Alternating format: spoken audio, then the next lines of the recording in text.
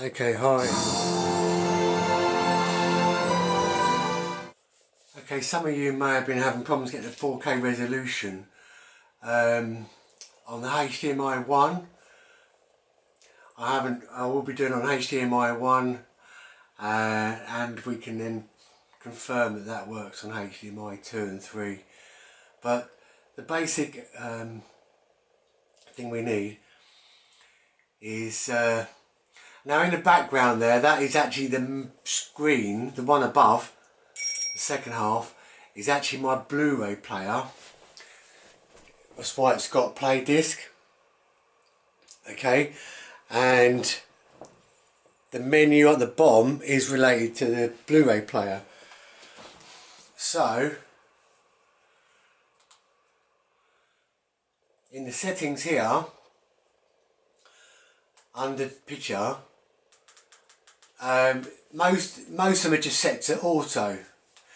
You know, it's either auto or off. So you obviously want to have UHD on. Now, if you want to get a resolution of 4K, now if I press my TV button, there's an info one here. Press the info button, as you can see up there, 3840, that is 4K. Okay, but it's taken me, it's been fiddly to get to that setting, and what the reason is there seems to be a conflict with this, the HDMI Deep Colour. Now that is currently set to auto, which is the right setting. Now I had this with another TV, and what I had to do was disable it on the TV. If the TV, which I'll go back to the TV menu now, that's the TV, right, let me go the long way.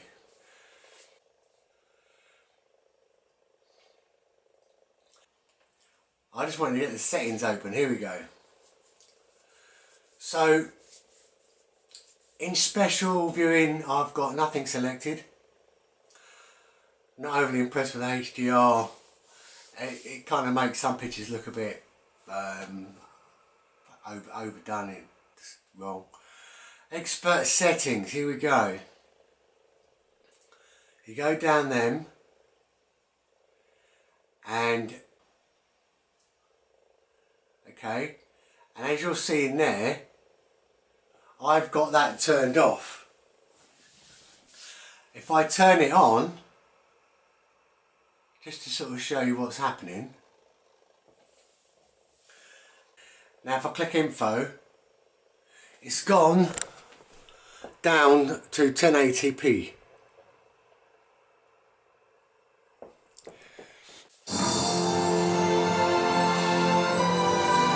Right, so now it's back. It sort of took,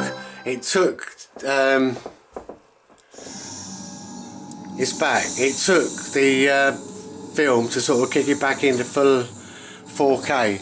But if I turn that HDMI colour on the TV, when I'm in the film, it will not say 4K. It will default back to 1080p. So it's a bit annoying because now, well, it's okay if I can assign it to different HDMI channels. It means I can have the deep colour off for one thing and not another.